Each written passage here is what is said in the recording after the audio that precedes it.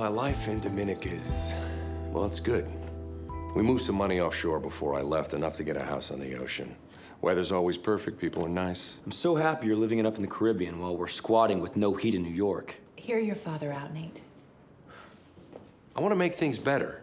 I know how hard your life has been because of what I did. I can't turn back the clock. But I can ask you to come live with me. All the money in the world isn't worth it without the two of you to share it with. Mom, did you know about this? Yes, and I'd like to go. But only if you want to come too. Please, Nate, we can be a family again. All you have to do is say yes.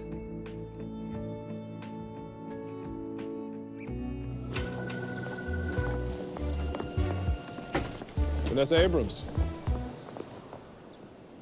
Can I help you? I'd like to talk to you about Nate Archibald. I knew you'd come back for more. Chuck, you know how hard this call was for me to make. I'm listening. The FBI just came to see me and Nate's in trouble. Tell someone who cares. Chuck, this is serious. He needs our help.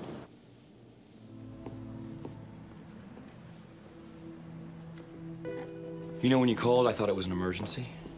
Obviously, I was wrong. It's more like an intervention. There's someone you need to talk to. The FBI knows that your dad's in town, and they think he's about to commit a crime even worse than fraud or embezzlement. Like what? Like extortion and kidnapping.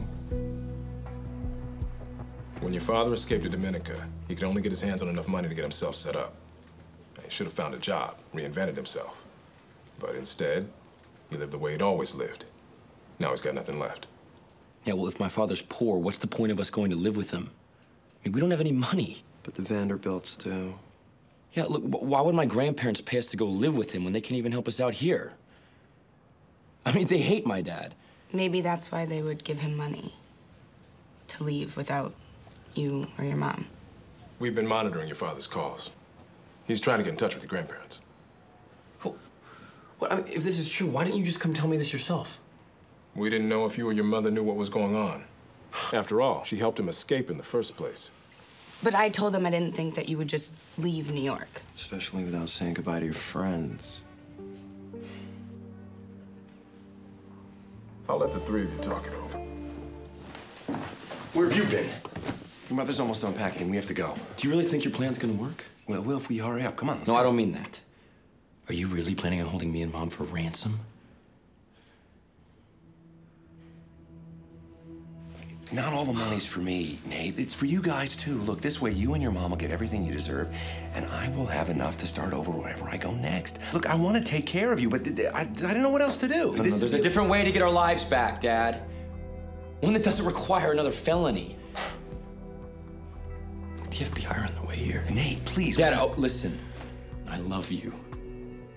But if you can't do the right thing, then I can't respect you. So the choice is yours.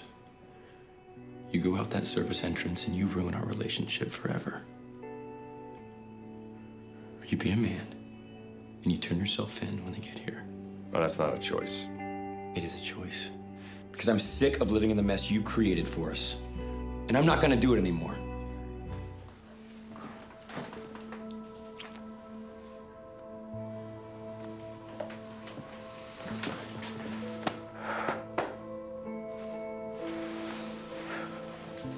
I love you both.